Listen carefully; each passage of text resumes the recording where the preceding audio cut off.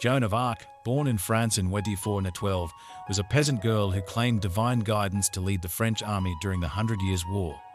Inspired by visions of saints, she convinced the Dauphin Charles Roman VII to allow her to join the fight against the English.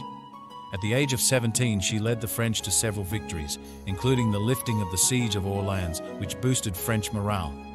However, in 1430, she was captured by the Burgundians and handed over to the English.